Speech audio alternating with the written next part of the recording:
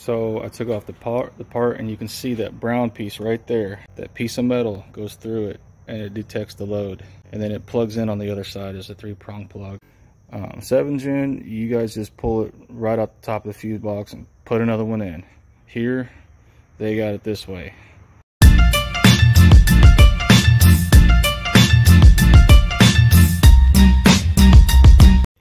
Alright, I got it all snapped back together. All I gotta do is put my fuses and relays back in there. And also those two little plastic bits, they have a little tab. Right down in there, it's metal. You push it, and then with a flat blade, there's a little ridge right there, and you can pop them out. There's 2 of them. When you remove all these fuses and relays, it allows it to unplug from the bottom. It's like a 3-layer thing. Take a lot of pictures and put it back together right. This right here, this whole top piece just snaps back in. You get a screwdriver here and kind of wedge it a little bit. Don't go hard, you'll break the plastic. And I'm gonna put it back in the car. I'm gonna add some pictures as well. You'll see them here in a little bit.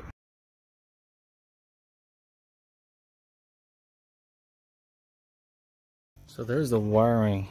Once you get it all put it back together on top, you can plug it in. Now these plugs are dummy proof, so they only fit in their designated slot. This main harness, you unclip it from over here, and it's like a hinge right here. You pull this up and it kicks it out. Don't try to mess with that black tab. Also, when you try to put this bottom plastic shell, I'm talking about this part down in here, it just clips back in. It doesn't hold really good, but you got to look here. A long piece of plastic that's connected to the top. It slides. See how it slides? It's connected. It's like a tab that holds it in. That tab is the bottom piece. And the long plastic piece that goes down, that's the top piece. Alright, when you put these back together, these screws, all these little screws, they're torqued in really high. So if you try to use a regular handheld screwdriver, you'll probably strip them. I push down on it real hard and reverse it. And those two are 9mm. Now as we put it back together, the ECU has 3 bolts, one there, and one there. They're 10mm. When they snap in, there's 3 clips. They're hinged at the bottom, so that top part will move to the driver's side where this fuse box is, and then it'll push itself out, so you don't have to be rough with it. Also, don't forget this cable that goes into here has a little tab right there. It has to go over onto this side. See it?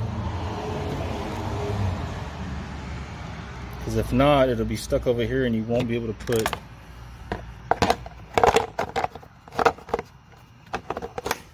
the cover back on. Here's that OBD2 dash parameter monitor that I got. You can set the first one, you can set the second one, but you cannot change this bottom one. That's your voltage. Now, let me go ahead and start it up. This isn't manual. I'm pushing the clutch.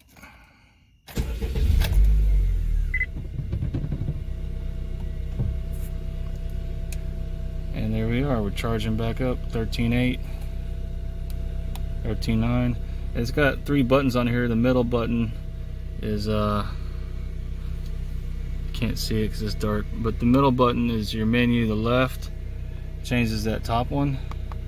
See there? Anyways, you get the idea. And that's it. You can go into the settings on that some more. It'll tell you a whole bunch of stuff like the air temperature and your intake, everything. But that's it. That wraps it up. We're sitting at 13.9, 13.614. So now the ELD is working. If y'all like this video, man, I put in a lot of work tearing down this fuse panel, fuse box, whatever you want to call it, up under the hood. If you got any questions, holla at me, subscribe. See y'all later.